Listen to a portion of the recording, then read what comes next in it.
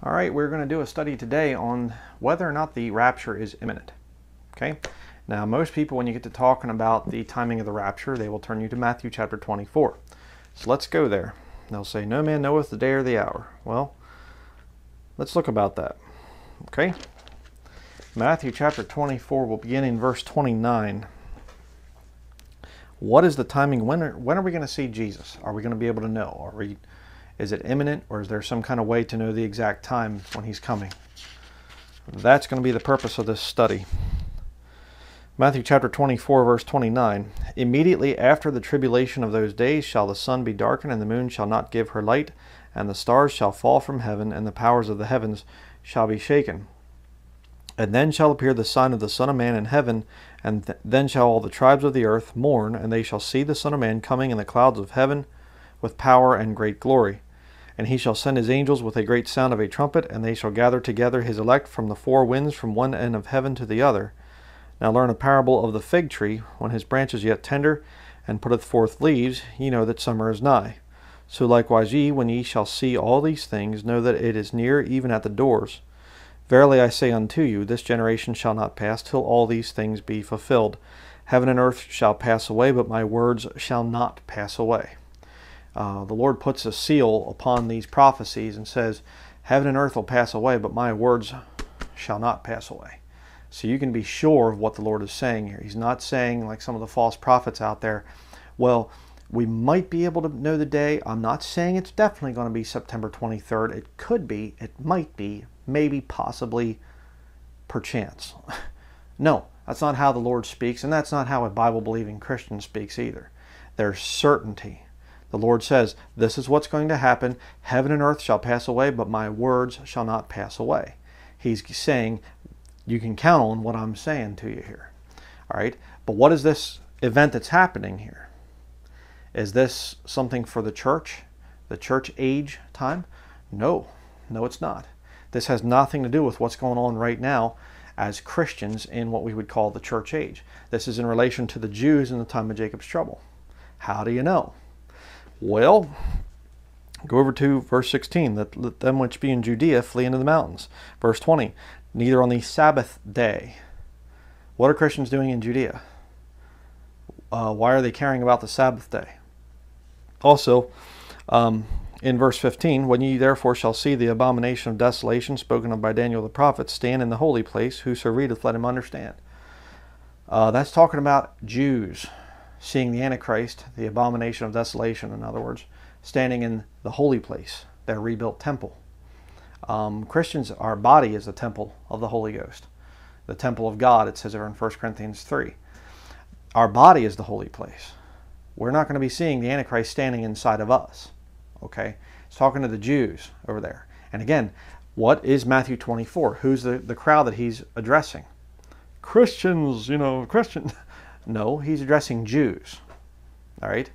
The prophecies are for them. That's why you see there in verse 30, and then shall appear the sign of the Son of Man. The Jews require a sign. 1 Corinthians chapter 1, verse 22. The signs are for the Jews. All right? That's what's there. All right? This has nothing to do with Christians. It has nothing to do with the body of Christ. This is about the second coming. Obviously, again, you compare Scripture that talks about the sun and the moon being darkened and all that other stuff, and compare that with what's going on in the book of Revelation. That's the same event. And the post-trib, pre-wrath wingnuts, they have to come up with this thing. There's actually two second comings. There's one, after Revelation 6, and then one in Revelation 19. It's a weird system. So they have three comings of Jesus Christ. You say, what about pre-tribbers? They have three comings. No, we don't. We believe in the second coming of Jesus Christ, and the rapture, the body of Christ, goes up. All right? Now, we'll say Jesus is coming again. Jesus is coming soon. But we're not saying that he's going to touch down on the earth. All right? We're not saying that. So, just to clarify that thing there. But this passage is talking about the second coming. It's not talking about believers going up into the clouds to be with the Lord and go to heaven for a time and then come back down later or something. No, Jesus is coming in the clouds. They look up and they see the sign of the Son of Man coming in the clouds. All right? And when these people are being gathered together, they're not being caught up. They're being gathered together into a place. If you look at verse 28, for wheresoever the carcass is, there will the eagles be gathered together, if I can get it out. Revelation 19 is talking about the second coming. All right? See? That's what's going on here. They're gathered in the sense of they're being taken out to this area where they're fleeing into the wilderness. They're being gathered to that battle of Armageddon. That last remnant of the Jews that haven't been wiped out by the Antichrist.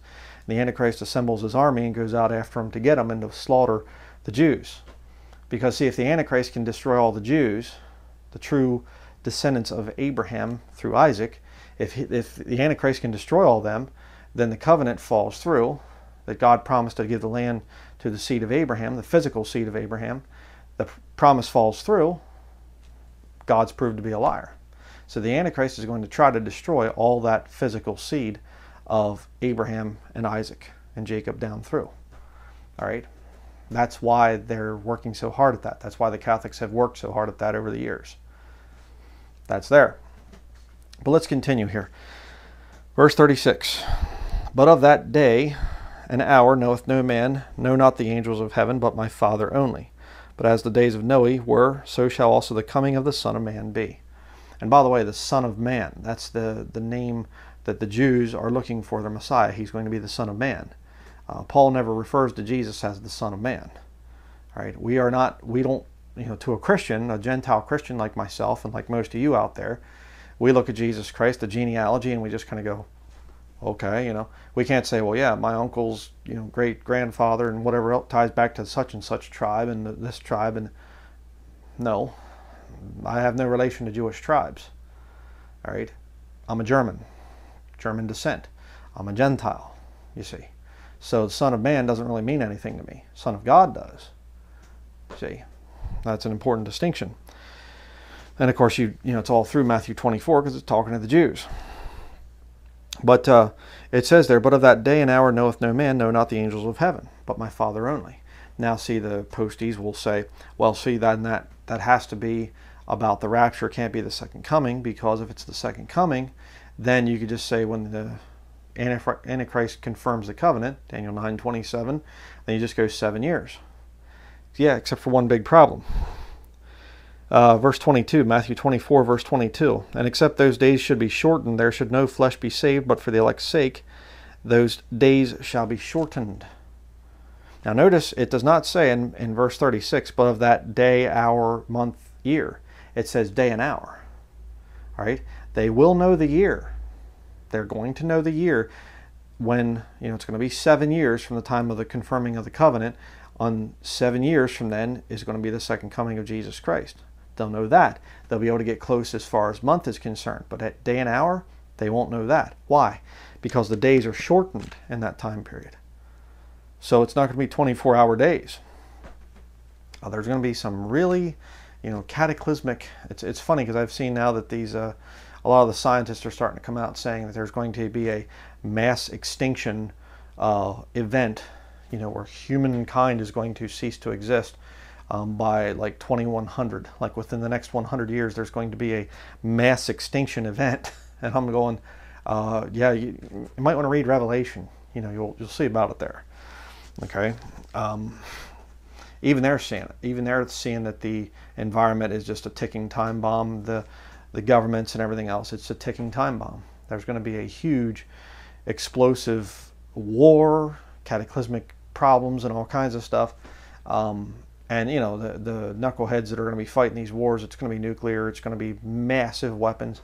I do believe that they can manipulate weather. I don't believe they can control it, but I do believe they can manipulate it through cloud seeding and some of the other stuff like that, the HARP stuff and whatever. And doing all that stuff, and the governments of this world are crazy enough to do it. And if they start messing around, they're going to make huge earthquakes. I mean, even the thing, sorry for a little tangent here, but even the thing of hydraulic fracking that they're doing to get the gas out all over America. They're causing earthquakes because of that. I mean, you drill a hole down at a big angle down in like this, and then sideways, like that down through all the shale, and then you pump liquid down in there and fracture everything so that it releases the gas, and then you basically take the gas out. Well, you take the poisonous water out first, all the drilling fluids and everything else that you just drill down through all that, the water and the rock and everything else. You drill down through there, pull all that poisonous water out, and then and liquids out, supposedly, and then you get the gas coming out of the thing, and that's not going to make problems. Man in his greed will destroy the earth if there's enough money in it. You know that, all right? And that's science. The Bible says it too, but modern science is just starting to catch up to the Bible. It's kind of interesting. But when people come to Matthew chapter 24, and they quote verse 36, when somebody starts to set dates for the rapture, and they say, but the Bible says, no man knoweth the day or the hour. Is it talking about the rapture? No, it's not. It's talking about the second coming. You say, oh, then we can know the day of the rapture? No, because there's no day given. All right?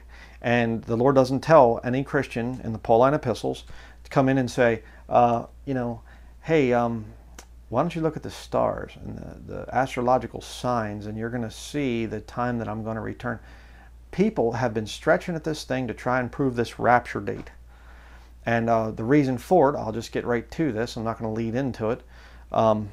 Satan wants so bad to cover up for the fact that the body of Christ is going to be leaving before the time of Jacob's trouble. Number one, because all doctrinal debates are over when the rapture hits. So if the devil can start to prepare people to come out and say, it wasn't the rapture, it wasn't the rapture, all the posties, there's no rapture. Those people were just crazy. These weird pre-tribbers and stuff, they just committed suicide, is another cult or something like that. They'll cover it up. All right, so the posties, they're busy trying to cover up the rapture because it's very, very dangerous to the system that they're part of, that Catholic system. It teaches against a lot of the doctrines of Roman Catholicism. I mean, how do you have purgatory when Christians are immediately called up to be with the Lord? No, you got to go through the time of purification, because Jesus' blood wasn't enough to pay for your sins. See, and there's a whole bunch of other things. Of course, if all the faithful Catholics would leave, if they're saved, according to Catholic teaching, if they all get up at the rapture, well, that goes against Catholic teaching of the permanency of the church. The church is supposed to last throughout all time, but if all the faithful Catholics go up, the Pope's gone and all the cardinals are gone and all the bishops and the priests and the nuns and the monks and they're all gone, over 1 billion people, up they go. Who's going to rule and reign on the earth? See, so the Catholic Church has never liked the pre-trib rapture. And these people come out, it was a Jesuit conspiracy. Please, please, that thing has been passed around and passed around. It's ridiculous. It's stupid. But the other group of people that try to discredit the rapture are the date setters. They'll claim to believe in the pre-trib rapture, but they'll set dates specifically so that they fail over and over and over and over again. So now people get really gun shy and they go, I used to believe in a pre-trib rapture, but I had my hopes dashed because I thought he was coming and he never did, and blah, blah. And there's a lot of people that are like that. And some wingnut, date setter will go, well, I don't believe that way. Yeah, but other people do. Other people do. And here the body of Christ got another black eye again because of these false prophets coming out and yelling and screaming about September 23rd, September 23rd. And now they're going, it was funny because this one guy, this Scott Clark guy that was doing this whole Revelation 12 sign thing, he came out, actually it's the 24th now. The sign kind of slowed down a little, so it's the 24th. Well, we're past the 24th now. And now some of them are saying, okay, well, the birth process started on the 23rd, and it isn't done till October sometime, so we still have time. It's just like, give it up. Give it up. You're not going to know the day or the hour. Give me a break. You say, but I thought that was about the second coming. It's about both, brethren. The timing of the rapture, you cannot prove from the Pauline epistles when it's going to happen. You have to go to sources outside of the Bible to prove prophetic events. So God was a little bit lacking then in what he provided to us. The Bible's not enough. You see the problem? What did Satan say when he came to Eve in the Garden of Eden? Yea, hath God said. he caused her to doubt this book. That's what's going on with all this date setting stuff. They can't show you plain scriptures that tell you when the day and the hour is. They have to go to astrology, and they have to go to Hollywood movies putting September 23rd, 923. Oh, it's in the movie. It's secret. They know something's coming. I mean, it's absurd. It's completely absurd. And I had so many people attacking me because I came out against this whole 923 thing. I said it's another false prophecy scam. And I had all these people attacking me. Not one of them has apologized. Not one of them has come forward and had the guts to say, or the character to say, hey, you know, I'm sorry, I shouldn't have said what I did about you. I shouldn't have rebuked you and stuff like that. I fell for a false prophecy. None of them have said it. You're going to see. You just wait and see, Brian. You just wait. It's going to happen on the 23rd, and you're not going to get a reward because you weren't looking for Jesus to come. You know, how does that work, too? I'm looking for Jesus Christ to come every day. There's an old saying, perhaps today. Yeah. I gotta look for some kind of special thing in the stars and in the secret Illuminati writings or something like this that we can know the actual day, you know. Stupid nonsense. But what about some clear scriptures that teach about the imminency of Jesus Christ? All right, because there's only really two possibilities for those of us that are saved and understand the Bible teaches what people would call pre-trib rapture. If you're saved, the Lord is going to reveal that to you. If you're lost, you're going to go on continuing to believe the truth that you're going to go into the time of Jacob's trouble. Very true for people like Steven Anderson and all these other posty toasties out there. They're going to go into it because they're not saved. So, fine for them. But there's only two ways to look at this thing. Either the Lord gave us enough information that we can understand the date of the rapture. We can understand when it's going to happen. Or number two, it's imminent. It could happen any day, at any time. Those are really the only two possibilities. I mean, correct me if I'm wrong. What's the third possibility? Either there's a day it's going to happen and we can know about it, or we can't know the day and it's imminent. And again, the posties, they get all upset about the doctrine of imminence, you know, and they'll say, show me one verse of scripture. Well, I'm going to show you a bunch of them. But they'll show me one verse of scripture that proves the imminent return of Jesus. Why are they so upset about that? Because they're not looking for Jesus Christ. They're looking for the Antichrist. They're looking for the New World Order, the mark of the beast. They're looking for all this stuff to happen. Why? Because they want to see signs. They don't live by faith. Don't even talk to me about it. They believe, and you'll see them. You'll watch them. They'll say, I'm just these pre-tribbers. They're going to have the biggest deception, and they're going to be led into error. And what? And what? They'll claim to believe in eternal security, and yet they'll get all worked up about pre-trib rapture believers, and I'm just afraid of what's going to happen to them. What is going to happen? You know? I mean, what do I have to fear? If I go into the time, I'm not going to lose my salvation, according to the people out there. See? It's weird. It's a weird system. What's really behind it? The post-tribbers, all of them, are still in their self-righteous, prideful sin. And they can't wait to go into a time when they get to prove themselves. Prove how spiritual they are. Why? Because they don't believe in the blood of Jesus Christ washing their sins away. They never came in a broken, contrite spirit and truly became born again. Think about it. That's why Catholics are so excited about the time. That's why they vehemently hate the pre-trib rapture. Because they love this final time of purification. I just literally was online a little bit earlier today, and there's some Indian guy, you know, and he's dressed in this orange robe, and he's like in this Pentecostal church or something, and he's like, the pre-trib rapture is a lie. I used to believe it, and now it's a lie. It is not true. I was going to preach the one time, and I was there, and you know, Jesus told me to read Matthew chapter 24, and now I read it, and Jesus say, the pre-trib rapture is a lie. And I'm going like, Jesus didn't tell you that, you stinking false prophet. Jesus didn't tell him anything of the kind. But you see, that's what's happening. And he said, the church must go through a final time of purification.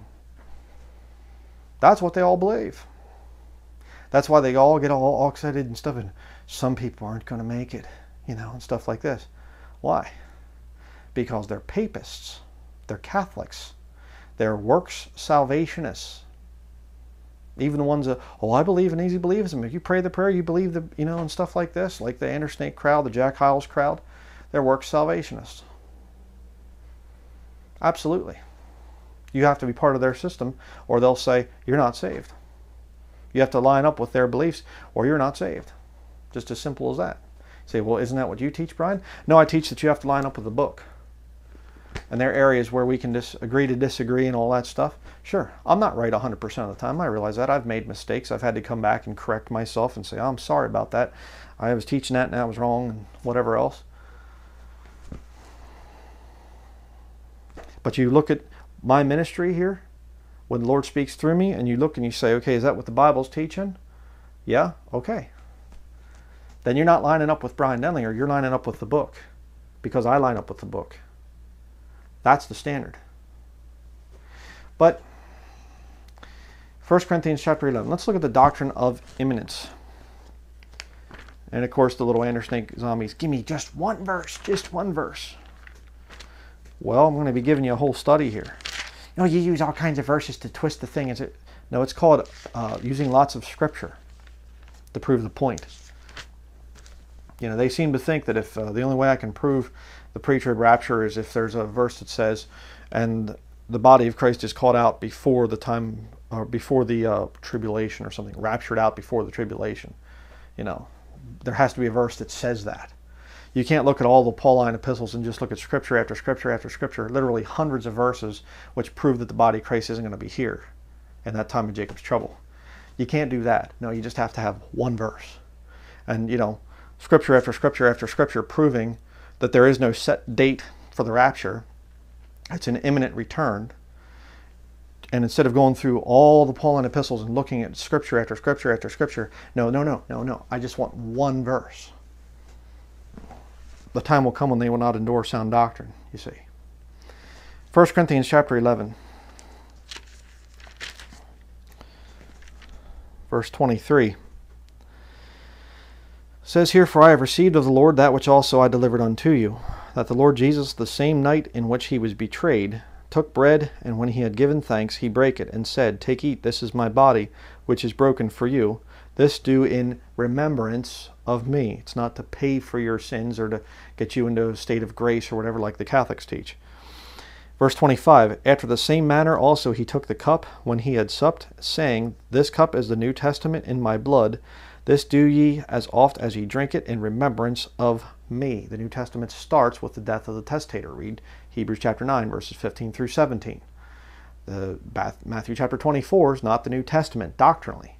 It's in a collection of books called the New Testament. It talks about the bringing in of the New Testament, but doctrinally speaking, it is Old Testament. The New Testament begins with the death of the testator when he shed his blood on the cross. That's why he says that this cup is the New Testament in my blood. That's when it starts. Verse 26, for as often as ye eat this bread and drink this cup, look at this, ye do show the Lord's death till he come. Well, now look at this, okay? 26. That means 2 times 6 is 12. So, and if you would reverse, take a 6 and put it onto the 12, that would be 18. 2018, it's the time of their... Give me a break. No, it says, till he come. You show the Lord's death till he come. What are you supposed to be doing? You're supposed to be examining yourself and saying, you know, thinking about what Jesus Christ did on the cross to pay for your sin. How long? Till he comes? When's he coming? I don't know. Keep judging your sin until he comes. You see? That's how it works. Or until you die. You see? It's just that simple. Now, if there is some kind of a day and an hour that you're supposed to, until, you know, May 21st of 2018. You know, it's funny too, because some of the brethren have brought out the very good point. This was, you know, I brought out this point in the Harold Camping study back 2011, I think that was. or 2010 or whenever that thing was, that nutty nonsense that came out with that guy.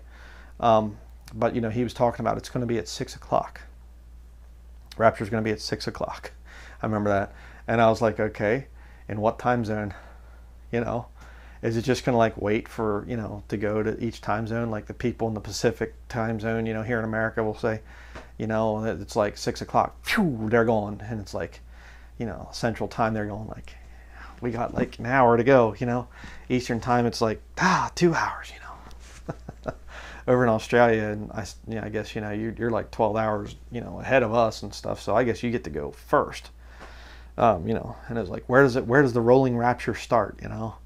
And I think they was actually calling it that, the rolling rapture, you know. That it would just be like 6 o'clock, an hour later, 6 o'clock, you know, and just like, stupid people. But you know, we're supposed to examine ourselves, and you know, till the Lord comes. If there's some kind of a day and an hour that the rapture is officially going to happen, well, wouldn't it have been revealed to Paul? Oh, that's right. No, it comes later through astrology. The Revelation 12 sign. Oh, you know, and Hollywood puts it into movies as secret code. You know, decoded secret archive. People fall for anything. But let's continue reading here. Verse 27. Wherefore whosoever shall eat this bread and drink this cup of the Lord unworthily shall be guilty of the body and blood of the Lord. But let a man examine himself, and so let him eat of that bread and drink of that cup. For he that eateth and drinketh unworthily eateth and drinketh damnation to himself, not discerning the Lord's body. For this cause many are weak and sickly among you, and many sleep. For if we would judge ourselves, we should not be judged. But when we are judged, we are chastened of the Lord, that we should not be condemned with the world. Again, another, you know, scripture there, that if the Christians go into the time of Jacob's trouble, and you backslide and you sin and you mess up and you take the mark of the beast, worship the beast because you know, I have to have some food or whatever. How does that work here? When we are judged, we are chastened of the Lord, that we should not be condemned with the world. You get a sealed, blood-bought Christian, takes the mark. They're sealed with the Holy Spirit of promise until the day of redemption, but they just took the mark, and Revelation 14 says, if any man takes the mark, he gets God's wrath. How does that work? Posties don't like to deal with that one. They'll just kind of change the subject very quickly because they can't handle the scriptures. But again, it's about judging your sins. That's the whole thing there. And there's no indication of judge your sins up until a certain time. You know, the year 2018, you know, or something. 1 Corinthians chapter 13. The charity chapter. Charity is the word, not love, like the new versions change it to. Charity chapter 13. 1 Corinthians chapter 13, verse 8. Though I be rude in speech. Charity never faileth, but whether there be prophecies, they shall come to pass eventually, if you continue to predict the right sun and moon alignments and... Oh no, actually it says, but whether there be prophecies, they shall fail. Why? Let's keep reading. Whether there be tongues, they shall cease. Whether there be knowledge, it shall vanish away.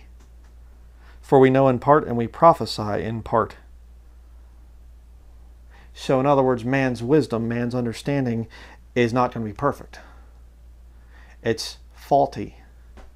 Sometimes people will try to give prophecies and they fail. Well then, you know, but we can know the day and the hour of the rapture, you see.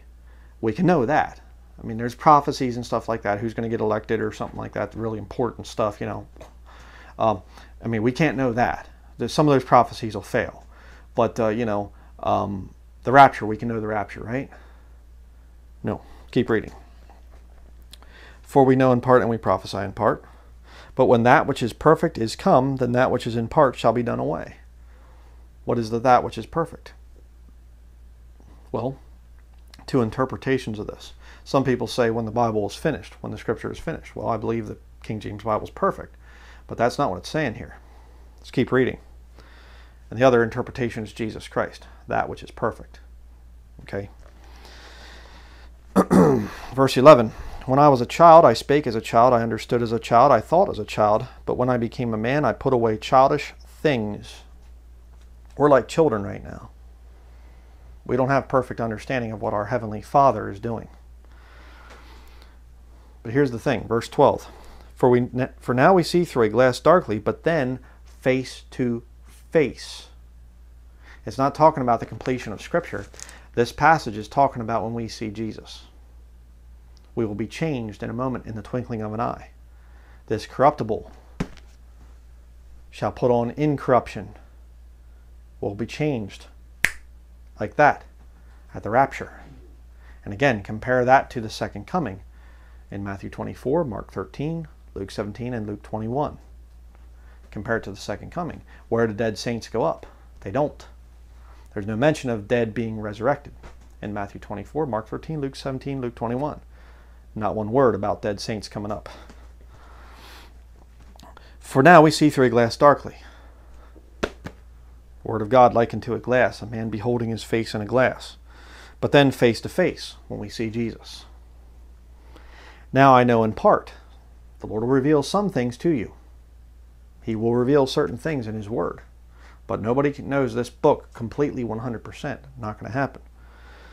But then shall I know, even as also I am known. Isn't it going to be something when you see yourself the way Jesus Christ sees you? How about that? Talk about a humbling experience. I mean, maybe that's why the 24 elders are falling down before the throne and taking their crowns off and throwing them. I just thought this was a weird thing. I mean, whoever the 24 elders are, whoever they turn out to be, that's a pretty high position. I mean, they're around the throne and stuff like this, and they're seated there and everything else. They got crowns. They're 24 elders. High position. And they're standing up and they're, holy, holy, holy, Lord God Almighty. And they're falling down before Him, taking their crowns and just chucking them across, like I was going to say the floor, but the clouds or wherever, like that. Why? I'll be known even as also I am known. I mean, we realize how bad of sinners we are right now. Amen. But what about when we actually get there and Jesus Christ, we now see ourselves through His eyes? Ooh, what a thought. And now abideth faith, hope, charity, these three, but the greatest of these is charity. Okay? Prophecies fail, brethren. Have you seen supposed prophecies failing? Yes. Well, then when are we going to know when things are, when are we going to have that perfect knowledge? Say it that way. When we see Jesus, when are we going to see Jesus? At the rapture? Oh, I think that we can have it revealed to us before then. Well, then you're not going to get the revelation through this book. You're going to have to get it someplace else. Because this book doesn't tell you when the Lord Jesus Christ is going to be taking away His bride. So you're going to have to go with your own knowledge or the occult, like all this astrological sign stuff. 1 Thessalonians chapter 1. Now, if you want a real good one, somebody says, show me the doctrine of imminency. Okay, this is where you turn them. 1 Thessalonians chapter 1, verses 9 and 10. Okay, here's where you get them. For they themselves show of us what manner of entering in we had unto you, and how ye turned to God, repentance, from idols. You're turning to God from something, and it's not unbelief to belief. You're leaving your system of idolatry and turning to God, turning your back on the old system.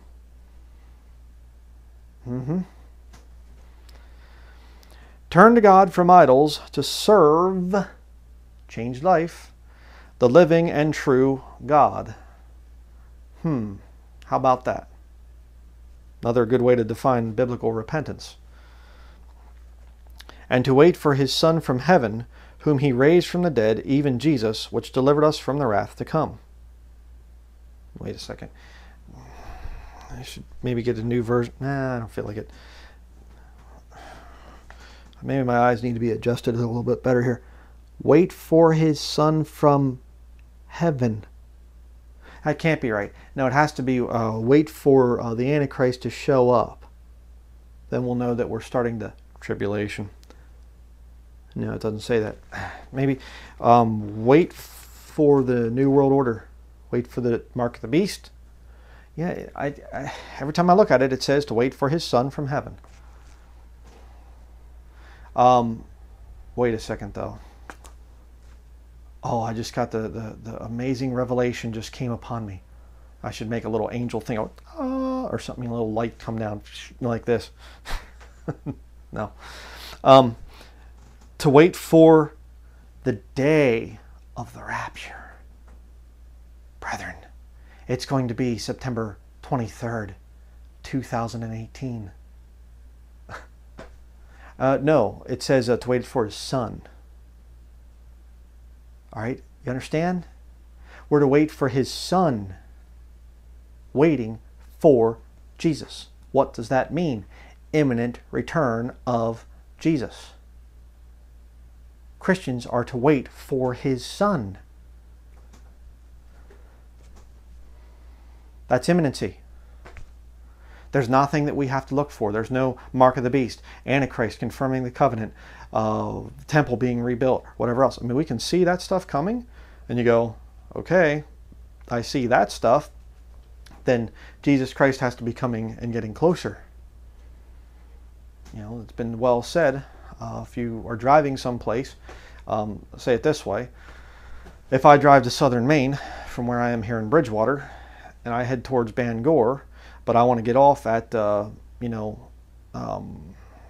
Patten, Maine or something, or Island Falls, which is a town between here and Bangor, well, I might not see, when I drive down to Holton, I'm going to see a sign that says Bangor, that many 100 miles down south. Well, I don't see the sign for Island Falls. No, but the big city down there, Bangor, I see that sign. You see? But I know the closer I get to Bangor, I'm going to eventually meet Island Falls. You see? Eventually I'm going to come to Island Falls and say, oh, there's my exit. Bye-bye. You understand? The closer, the more of the signs of the second, or the time of Jacob's trouble, excuse me, the more of those signs we see of wars, rumors of wars, earthquakes in divers places, all these different things coming to pass, the mark of the beast, the Antichrist, basically, you know, he could be ready to get on the stage here soon, a world stage. The reemergence of Roman Catholicism as a world religion, as a world superpower.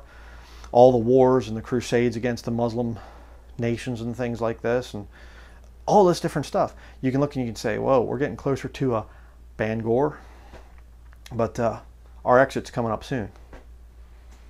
See? When? Well, you see, we can go here to this chapter and we can read 1 Thessalonians. How many letters in the word Thessalonians? And see, we can take that times the number of verses here in the first chapter, and we can get to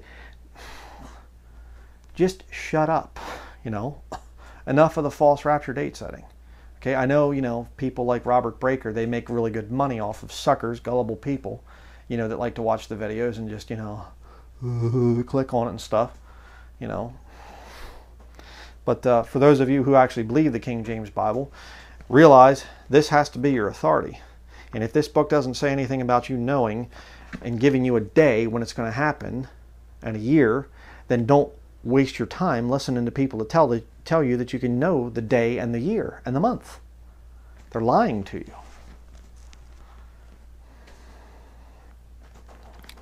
But, like I said, if you want a really good verse to talk about the imminency of Jesus Christ, 1 Thessalonians 1, verses 9 through 10, right there.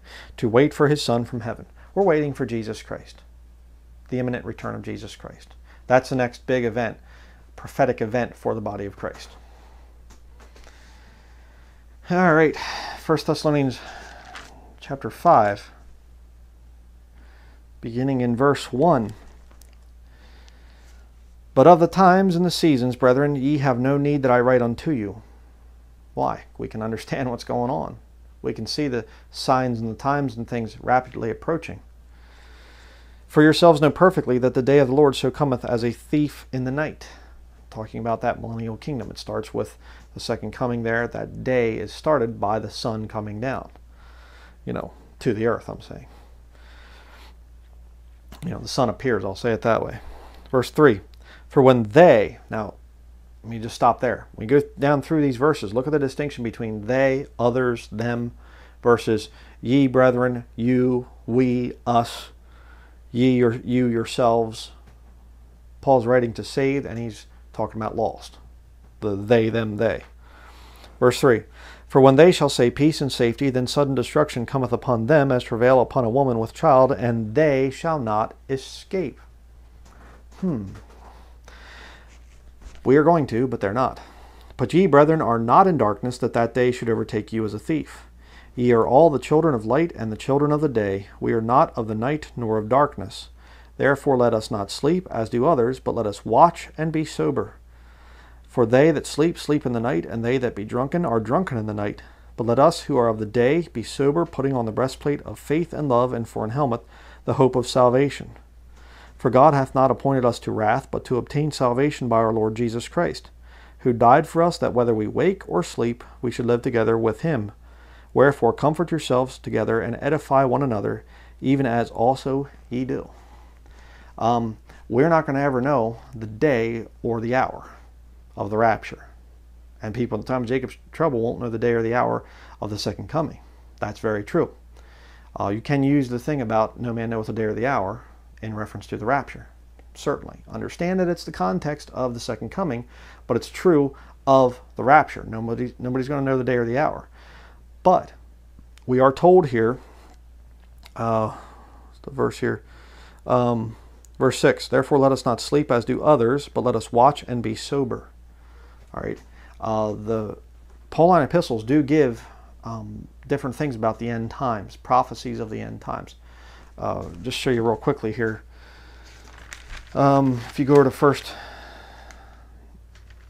Timothy chapter 4, now the Spirit speaketh expressly that in the latter times some shall depart from the faith, giving heed to seducing spirits and doctrines of devils. You see that there. 2 Timothy chapter 3, verses 1 through 5. Again, more prophecies of the end times. 2 Timothy chapter 4, verses 3 down through, probably verse 5. There are prophecies given to us of the last days. So, I know that, if you get into the imminency thing, the imminent return of Jesus Christ, a lot of the brethren will say, well, Jesus could have come back at any time. Well, I understand what people mean by that, but it's not really technically true, because there are prophecies that Paul says, these are the things that you can watch for. When you start to see these things happening, know that you're getting close to the Island Falls exit. Okay? Understand it that way. So we can watch and be sober. Is it a sobering experience to you? You get out there in the world and you're starting to get to thinking about your job and this and that and stuff and all these other things, and all of a sudden you watch some kind of video on recent prophetic events, or you see something in the news or whatever, and you realize, whoa, that's something that the Bible talks about, and all of a sudden it snaps you back into that reality. It makes you sober. See, it sobers you up, and you go, wow, that's what the Bible said was going to happen. You're driving someplace and you go into a bus stop or whatever, and there's, somebody there, and they're like, I have the new such and such chip, and I have it implanted in my hand, and you go, you go into the grocery store and there's a self-checkout line, and you go, okay, yikes, and you go and you look and there's cameras everywhere, and you're going, man, it's what the Bible prophesied. What are you doing? You're watching and you're being sober, and you're looking around going, well, I don't know the day or the hour. I don't know when you're coming, Lord, but I know I'm going to be going home to see you soon. And well, brother, there could be war, there could be this, there could be that. It could put off the rapture for another 10 years or something. I understand that. The imminency of Jesus Christ's return, you think imminency, you think, that it's going to be an immediate thing. Kind of like, well, because it's imminent, it could happen at any time, then it must mean it's going to be like, just like any time now, just like, oh, it's got to be really, really, really soon. Well, it could be, but we still could go a few years of having to be here on this earth. You know, I know it's vexing. I know it's terrible, this world and stuff like that. I'm tired of it. But you know what? What's it say here we're to do? Wherefore comfort yourselves together and edify one another, even as also ye do. You know, and I'll say this, and to my own, cutting on myself here, there's times when I've just been like throwing the towel, you know, hey, the Lord's come back soon, just forget it. And I'm not real edifying to some of the brethren. I'm not very good as a father or a husband, because sometimes I'm just like, well, we're going to be leaving soon, so why bother, you know, whatever. I did that for years, pushing really, really hard to get a lot of videos done and a lot of work done and things like that. And I've been really trying hard to get out there and just do little day trips or do things with my wife and my son, and I've been sharing some of that. I don't share all of it, but I've been sharing some of those times just to show you and encourage you. Get out there and enjoy what God has made for you. Just because the world is miserable doesn't mean you have to be. All right? And there's no sin in going out and enjoying God's creation, being when you're out there and just praising Him and saying, wow, Lord, it's just breathtaking out here. I can't wait to see heaven, but this is great, Lord. And just brag on the Lord a little bit. You know? He deserves it. He's worthy of your praise. I mean, that's what you're going to be doing for all of eternity. Holy, holy, holy, Lord God Almighty. Worthy to be praised. But let's continue. More verses on the imminent return of Jesus Christ. 2 Thessalonians. 2 Thessalonians chapter 2. Another favorite place to go to for the little posties. Just to prove their ignorance of Scripture. Because it's so funny, because they'll go to verse 5 usually, and that's where they stop. They won't continue reading. They'll take it completely out of context.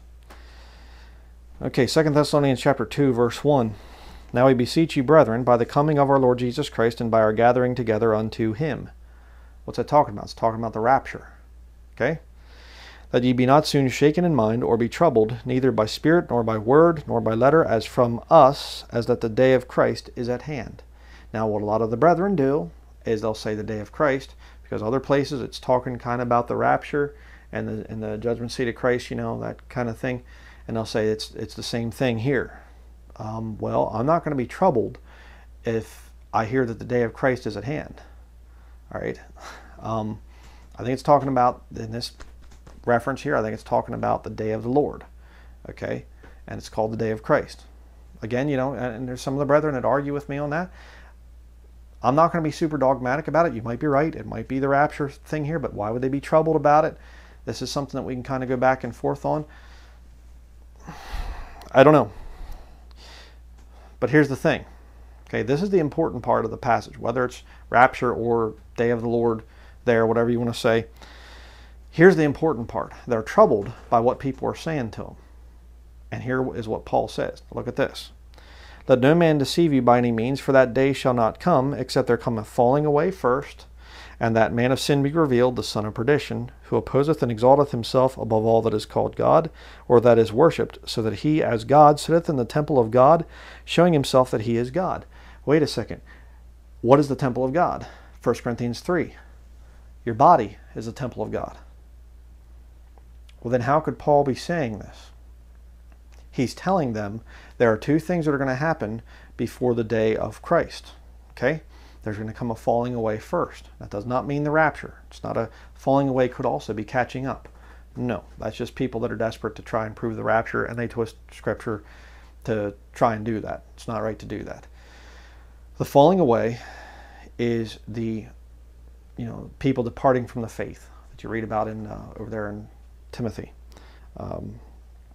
That's what it's talking about. All right, that's this falling away that happens. All right, now, are we seeing that? Yes. Has professing Christianity morphed into something that people wouldn't have even recognized 100 years ago? Yes. Okay. I mean, there were Catholics 100 years ago that had better moral convictions than today's evangelical professing Christians. So, but let's continue here. And the second thing, by the way, is the man of sin being revealed. Remember ye not, verse 5, remember ye not that when I was yet with you, I told you these things? So he's referring back to his first letter to them, talking about what we read in 1 Thessalonians 5, 1 through 11. Okay, now that's where most of the posties will stop at verse 5. They don't want you to keep reading. Because, see, what they say is, we're here at least to see the Antichrist. Because look, right there, the falling away, the apostasy there, falling away from the faith, departing from the faith, that's there, and then the Antichrist is revealed. So we're there at least to see that. But see, this is why they don't want you to keep reading. Verse 6, and now ye know what withholdeth that he, the man of sin, son of perdition, might be revealed in his, Jesus Christ, the church age, where Christians are, Christian, member of the body of Christ, okay, you're of Christ, revealed in his time. So something there is withholding the Antichrist from showing up during the time that the church is still on the earth. What's going on there? What is the restraint there? What is the holding back? Verse 7, for the mystery of iniquity doth already work. The spirit of Antichrist is certainly on the earth right now. Only he who now letteth will let until he be taken out of the way. He who now letteth will let. Let means hinder. So now you know what withholdeth that he might be revealed in his time. Something is withholding the Antichrist from showing up. He who now letteth will let. What is that? That's the Holy Spirit in the life, indwelling a Christian's body. We are hindering the Antichrist from showing up. Every single time they try to come out with some kind of deal or whatever else, the papists, they try to come out with some kind of thing, or the Pope tries to come out, scores of Christian articles coming up and exposing the Pope and how dare you. He said, we are hindering. I mean, just think what would happen. What would happen if all Bible-believing Christians went like this? Shut their Bible, put it down, said, no more ministries of any kind, no more preaching, no more teaching. We're just going to go and we're going to live. Let's just say we're all going to be off-grid preppers. Okay? We're all going to move out to little communes in the middle of nowhere, and we're just going to just forget the whole world. And we're not going to oppose anything. No opposing sodomite marriage laws or transgender stuff. We see perverts walking into the bathroom of their choice. We just go, and we turn away and we say, I don't see anything. How quickly would evil take over? But we can't do that. There's something in us, the Holy Spirit. The Holy Spirit in us, I'll say it that way. We see things and we go, and it's vexing. I mean, I'm not normally, well, I guess I am somewhat confrontational. That's not really true. But, I'm not normally someone that just goes and gets in people's faces right away. But that one day, I was downstairs here in this charismatic cult building across, just right over there, about 100 yards away from where I'm standing right now. And they decided to have a rock concert right out here. And it was so loud, if you've seen the video, you know how loud the thing was. It's on my secondary channel. And it was absurd. And it was just like something in me was just, again, the Holy Spirit, just, and it was like I felt like almost like a hand pushing me outside. Like at first I was just like, oh, just keep your mouth shut, just whatever, we'll just go away for the day. And it was like, get out there and you rebuke them, tell them to stop it, And it was just like the Lord, I just like went stomping across there, and I was just like, got in the pastor's face and just said, what are you doing? And I was angry. Why? The Holy Spirit was behind that. You go to out to some store or whatever else, and you see some wicked thing or whatever else and whatever, and you're just, oh boy, this is wrong. You get around people and they start saying, I don't think anything's wrong with the gay marriage, blah, blah, blah. And and Lord's just like, you feel that building inside you, the Holy Spirit saying, say something. Well, you know what I think about it? You feel compelled. You see, what's going on? We are the ones that are hindering, letting this Antichrist from showing up. How is the Antichrist going to come to power? Not until the body of Christ is left. He who now letteth will let. We're letting them. Until he be taken out of the way. And you say, oh, see, the Holy Spirit has to leave. The Holy Spirit's omnipresent. We got you. No, you didn't. Because you see, he who now letteth will let is the Holy Spirit until he, who's that? Jesus Christ. The body of Christ is still here on the earth. Now you know what withholdeth, that he might be revealed in his time. His time is Jesus' time. This is the time of the church here on the earth. When the Holy Spirit that is within us, we are hindering the Antichrist. When the Lord says, okay, body of Christ is finished, that last soul is saved, he is taken out of the way. The body of Christ leaves. Again, what happened with Saul? The road to Damascus. He gets knocked down and he says, and he's like this, and he says, who art thou, Lord? I am Jesus whom thou persecutest. Paul never attacked Jesus physically, but he was there for the stoning of Stephen, and he was getting, saved people, Christians, and, putting them in prison and stuff like that. You see, if you're lost and you come and you decide to shoot me, you're actually shooting part of the body of Christ. Something to think about. And I'm going to, as soon as I see any kind of developments with the Antichrist kingdom, it's happening so rapidly now I can't report on everything, but when I see major things or whatever else, what the Lord tells me to say something about, I'm going to be bringing videos out about it. I'm going to be doing whatever I can to expose the thing. But when the body of Christ leaves, you see, we go up. The world's yours. Satan and your minions, go ahead. The Antichrist is going to come to power. You see? Verse 8, and then, notice, until he be taken out of the way, and then shall that wicked be revealed, whom the Lord shall consume with the spirit of his mouth, and shall destroy with the brightness of his coming. Right? That wicked is the Antichrist. And again, read Revelation chapter 4. John goes up, sees the 24 elders. Revelation chapter 5, there's a great multitude in heaven. The 24 elders, redeemed by the blood of the Lamb out of every people, kindred, tongue, nation. And then a great multitude of angels that are there. That's the body of Christ.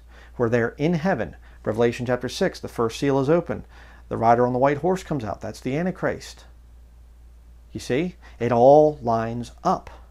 The body of Christ is out of here. Right there, verse 7.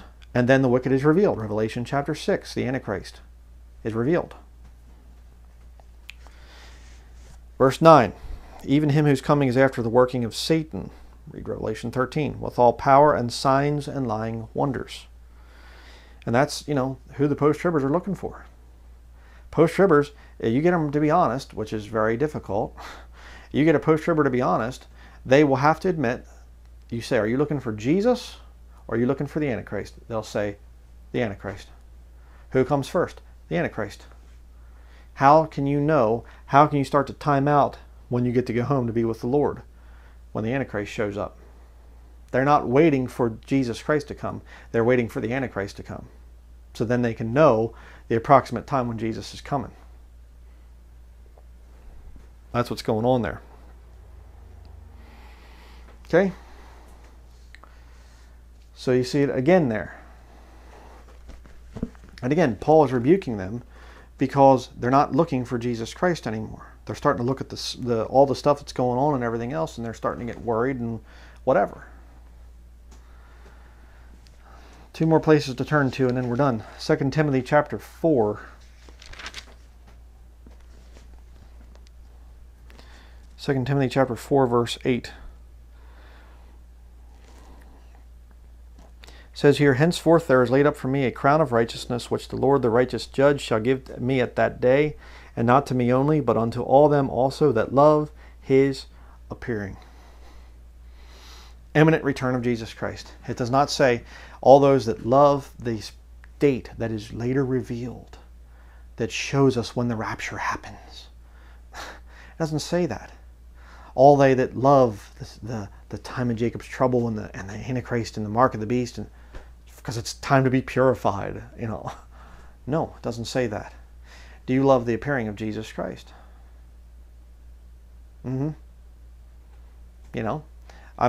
It's like a woman and she is expecting her husband, or her fiance, will say it that way, the man that she's engaged to, betrothed to use the Bible term. And she doesn't know when he's coming. She has no idea. You know? And for her, she's just like, maybe he'll come today. But you get another woman who's wicked, and she says, I want to know when he's coming. Why? Well, I want to do a few things and stuff like that, you know, and as long as, you know, like the Proverbs woman in Proverbs 7, the adulterous woman, you know, my husband's away, he's on a long journey. Don't worry about it. He's not coming back. You see? A adulterous woman, a harlot, wants to know when her husband's coming back. How long are you going to be gone, honey?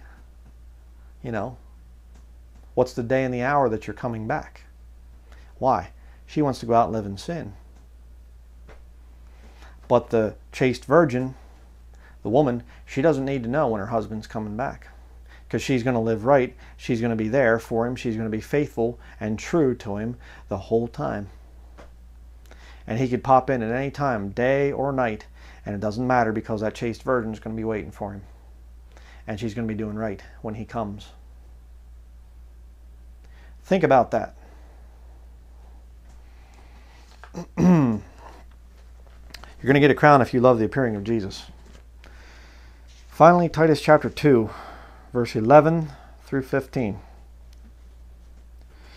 For the grace of God that bringeth salvation hath appeared to all men, teaching us that denying ungodliness and worldly lusts, we should live soberly, righteously, and godly in this present world, looking for that blessed hope and the glorious appearing of the great God and our Savior, Jesus Christ.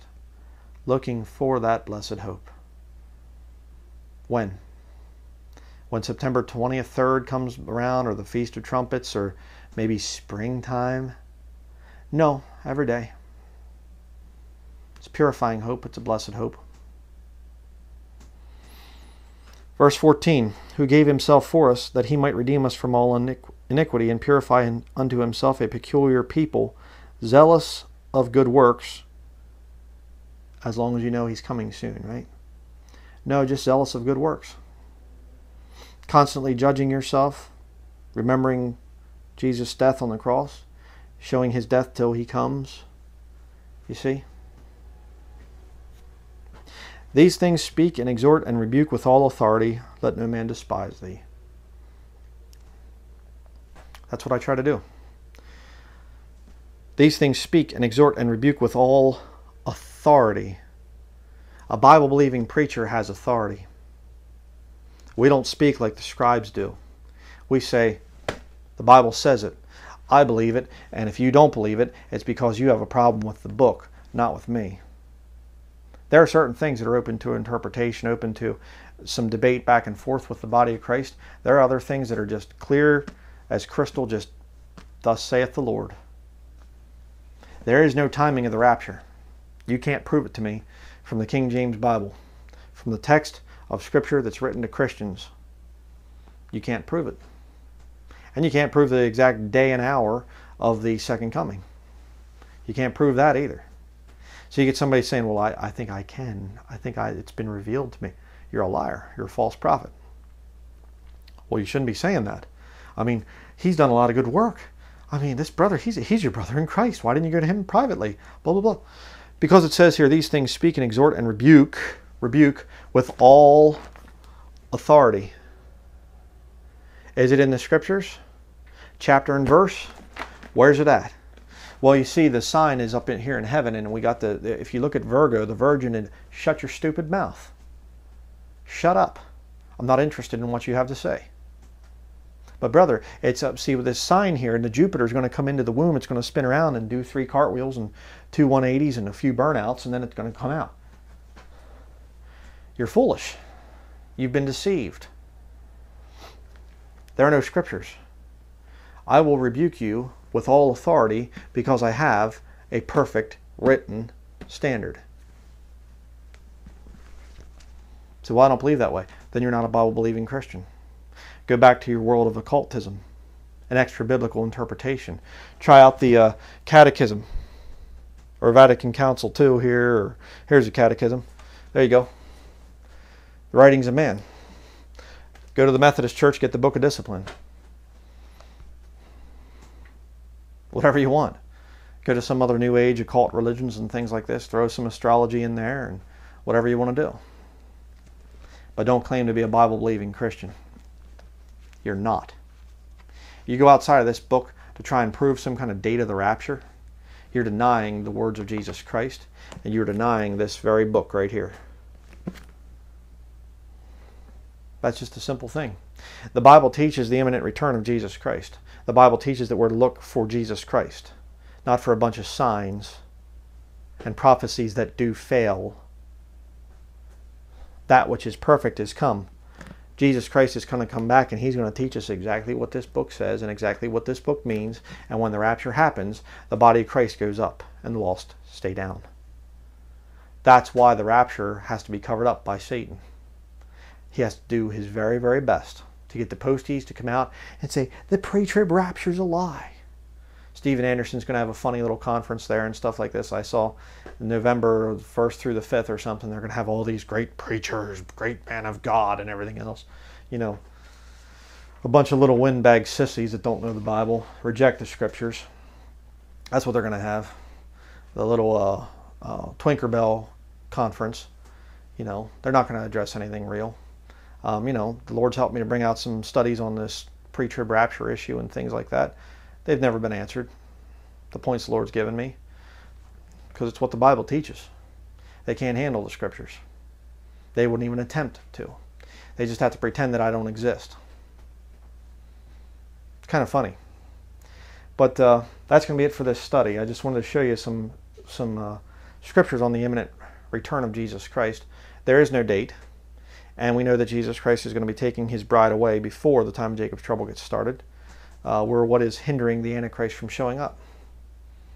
It's exciting, you know. But live your life, you know, in anticipation for Jesus Christ coming back at any time. It's a purifying hope when you do it that way. But if I looked and I said, okay, he's not coming back till 2018, September 23rd, 2018. Well, that temptation is going to be there to kind of, you know, I don't think he's, you know, he's not coming back today. I got another, oh man, I got another like almost a year. Oh boy.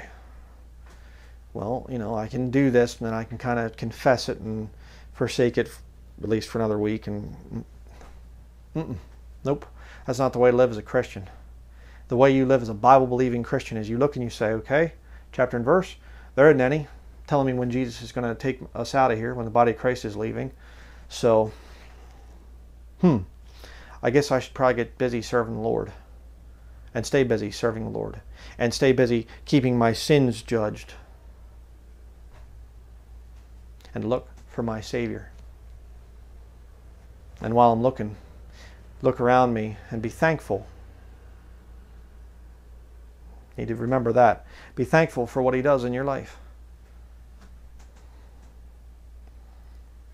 So, that is going to be it.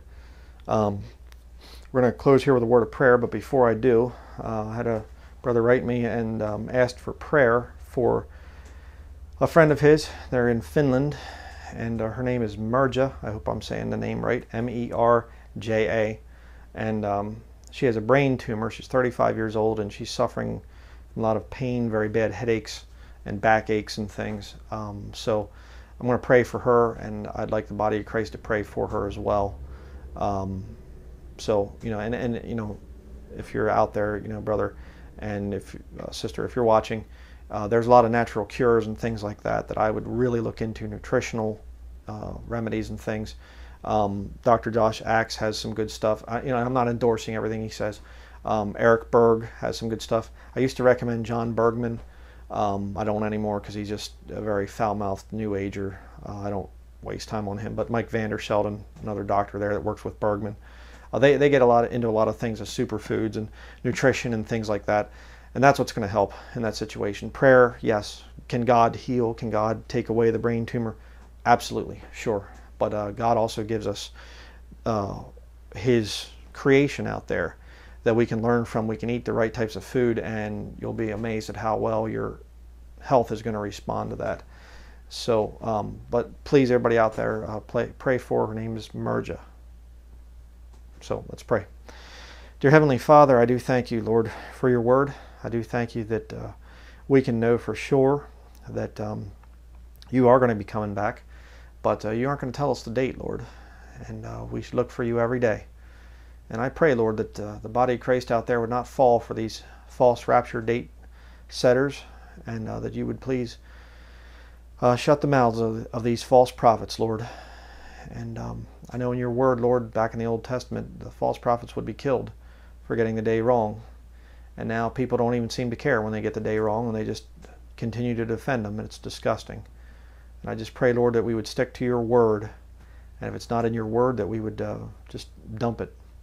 And I do pray for Merja, Lord. I pray that you would please ease her pain and give her wisdom about proper nutrition and things. And Lord, I would even pray for supernatural healing for her.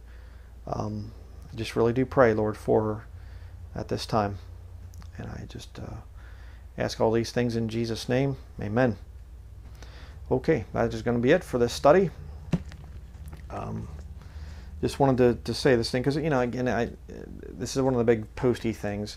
I hear this and stuff. Give me one verse of scripture for the imminent rapture. Well, that's not the way to look at the Bible. There's, you know, you look at the totality of what Paul is saying to the body of Christ, and you'll see it there. And again, you know, a lot of these people, you really can't argue with them because they're non-dispensational. They'll just go all over the Bible and just steal what they need to steal, take verses out of context, just rip them out of context and plunk them down for Christians. And you say, well, what about this verse here in the context of what verse you just took? Well, yeah, that's, they'll make excuses and things. So, but the Bible definitely does not teach that there's a date that we can know when the rapture is going to happen. The Bible does teach that we are to look for Jesus, which means it is an imminent coming. There are things that we can watch. We can look at the world and we can say, okay, these are the signs that Paul wrote to Timothy about. These are some of the things Jesus spoke to the Jews about. We're seeing them come to pass. We're getting close, but it could still be a few years, brethren. So I just wanted to put this sermon together, and just hope you've been challenged by this, just to continually be ready for the Lord to catch you away. And so we thank everybody for your prayers, and we will see you in the next study.